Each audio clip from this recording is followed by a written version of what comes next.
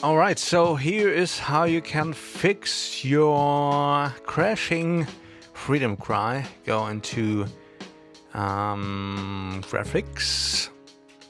So on my system, the MacPro with Windows 8.1 on a Bootcamp with a GTX660 inside. It's an overclocked version from Gigabyte.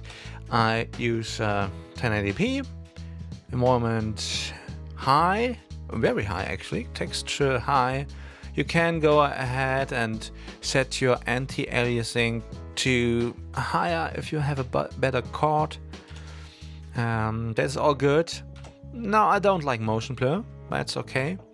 So ambient occlusion is still not really good on my card, so I deselected it. But here's the thing, God rays, the fancy fog, I call it that way, that's causing problems, and physics actually is the main issue. Physics, fog, God rays, that's most likely the issue. Yeah. So that's how you can fix your Freedom Cry. If it's DLC or the standalone version, that should work pretty much good. Yeah.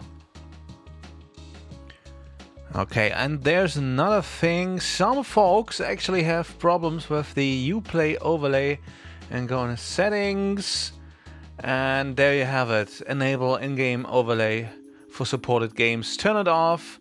That will help as well. It will warn you as soon as you start the game that that's not activated, and you should not open your game without it.